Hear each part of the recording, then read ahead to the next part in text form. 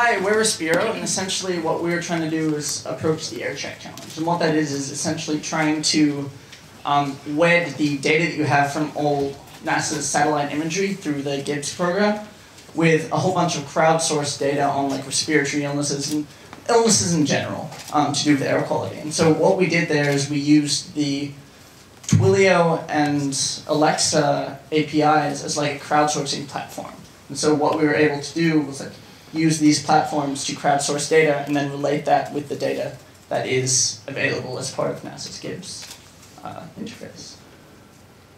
All right, so we leverage Twilio and Alexa as crowdsourcing tools, and so that essentially works by us asking people through text or through their Alexa to go, oh, are you having any respiratory problems? And I was going to demonstrate, but there aren't any parables. Essentially what you do there is you get information about whether or not they're having respiratory illnesses, and then you can map that to an image. And the public can like report anything you want, and we use the Wolfram APIs to process that graph information into a map that you could actually see, like a heat map.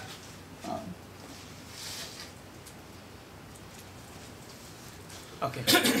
So for the environmental data, we were able to leverage the impressive database from NASA, the database for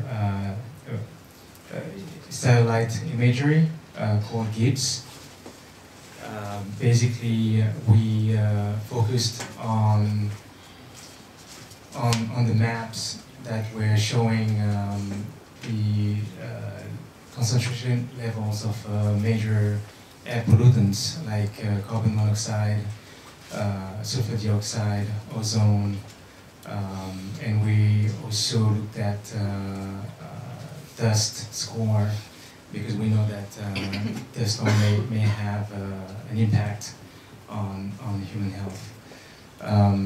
So the idea is to compare the heat maps generated using Wolfram with the maps provided by NASA in order to identify some correlations and raise awareness. And so this is essentially our platform architecture. You get input in through voice and SMS through Twilio and Alexa. Alexa works through the AWS Lambda event rhythm system. And then it goes through IBM's Lumix, and what that allows us to do is actually programmatically like store all of the events that happen, so then you can have that graph data for later use if you want to analyze it. And I mean, that's, for me, also, we analyze it through Wolfram, as I mentioned before, and we use the Gibbs imagery. And like the real like importance, I think, of having that information on hand is like if you have a crowdsourcing platform, first of all, you can use all that data, use machine learning, and actually find new correlations between like respiratory illnesses and administrative data that we don't actually have for specifically places in the world that don't have internet access. I think that that's like one of the like huge things about the Twilio API that's not talked about so often is that like a lot of the world doesn't have internet access, and so if you connect them to all of this information, all this health resources through SMS, you're able to further improve people's health outcomes as a whole and also their health outcomes through both notifying them and their data. Woo! Also, we're going to show you a demo really quick. This is the Gibbs API with different atmospheric data that we can actually go through, and like this is New York here, Manhattan. And so like that's just like switching through the different parameters we can do. And also the Wolfram API, like sulfur dioxide, etc. There's not very much here. But like if you go to the like Wolfram image, then also you can,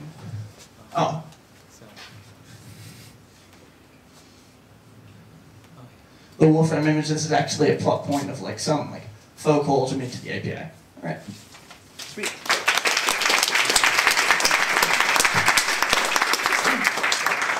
Do we have any Q&As?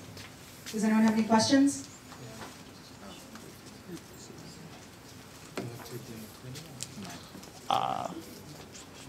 We're out of time.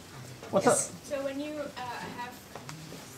you have people enter data about their symptoms and things, is it based on like a questionnaire or is it like a volunteer thing? People just text when they're feeling bad or something? What we did is we used Lambda to map like different words to different scores. Like for Alexa, I'd go like, oh, health report, my asthma is terrible.